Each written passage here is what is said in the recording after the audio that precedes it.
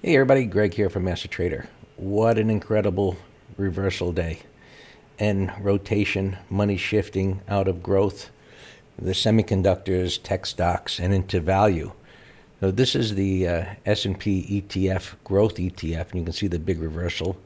And of course, if we look at more details of narrowing in on where the money's coming out of, NVIDIA, semiconductors, big way, LRCX, that's a big institutional favorite. Meta getting killed, AMAT reversal, Netflix, KLAC, Microsoft. I mean, across the board, tech getting sold, XLK. Of course, you're looking at the ETF, and now looking at. Let's take a look at value. And you can see the bottoming process. And I wrote about this in the weekend advisory letter as to what could possibly set up a short-term top in a market that's incredibly strong. And I wrote about the shift out of those tech stocks and into value or equally weighted ETFs, which the breadth expanded in the QQQE symbol, equally weighted Qs. So we see these value stocks, money shifting in there. The question will be, how far do they get? The next, resistance area is right up there. Now, the trade of the day was us entering in IWM. We actually used the leveraged ETF TNA and got in yesterday a little bit before the close, and anticipation, educated guess, that these catch-up trades, which are stocks and indices that are underperforming. So we knew we had the economic news coming out, and we were in intelligent hope mode that that news would be positive for the broader markets. And the reason we went into this dog at the time was the idea of a catch-up trade, meaning the S&Ps and Qs are already up a lot. This hasn't been doing anything but bottoming. And then if the market was going to have a positive reaction to that news, there'd be a better bang for the buck, especially with a 3-time leveraged ETF. And it was a fabulous trade for an overnight trade and to get out earlier today. And why did we get out earlier today? Well, because it's up at this resistance area. It's a tremendous gap. I don't know if that'll get filled.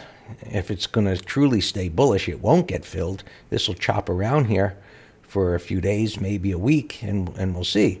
Now, the PPI numbers are out tomorrow, and one of the things I mentioned in the green room today was, could you imagine if those numbers come out and we get a red bar ignored tomorrow?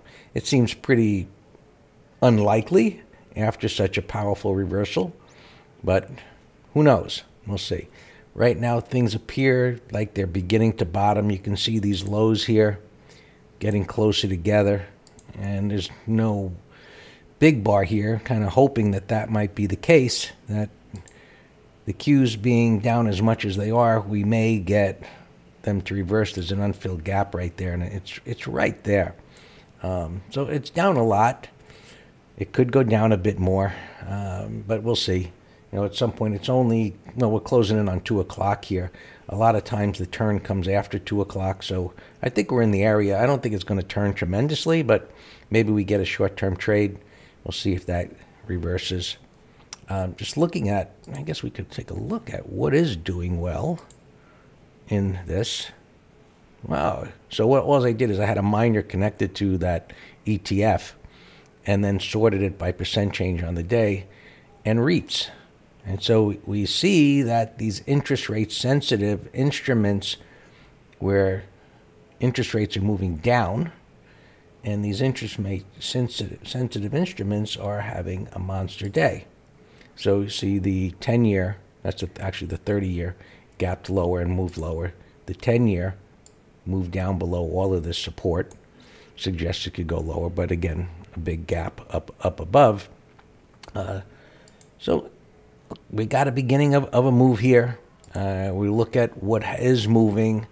So that's already moved quite a bit. It was a nice reversal right there. One of the discussions we had in the green room today was these hook type patterns, which look like a fishing hook. You know, it pulls back and flips back up again. And the concept needs to be preceded by a momentum move. So a hook kind of a pattern, I forget what stock we were talking about, but I showed that particular pattern wasn't like this on the daily chart. It actually had broken down. So again, this hook type of a pattern, pull back and flip up, needs to be presented by a momentum move, that, and that sets up a high probability that that hook pattern will work. Even these home builders, they would look like they were going to go lower, and interest rates moving as low as they have, I guess, you know, short covering, you know, just bringing these up, just too bullish in an environment for something that's interest rate sensitive. As those rates move down, mortgages become cheaper, and there's probably, I imagine, pent-up demand for buying homes, I would guessing. You know, interest rates having moved up as much as they have and then beginning to pull back, sometimes buyers just begin to take advantage with a fear that the interest rates will go back up again. SMH is, you know, obviously a short-term topping pattern. On the other hand, financials breaking out above the resistance, a lot of earnings coming out, big turnarounds in stocks like Uber. You can take a look at Lyft, but similar kind of a pattern. Doesn't look as good as this one, but a big down bar followed by a big up bar. We talked about that in MT Live. These kind of big reversals.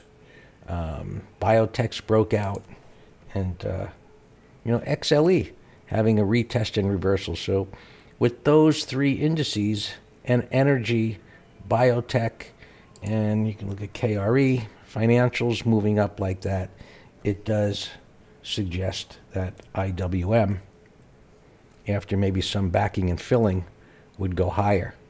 So we'll see how that plays out.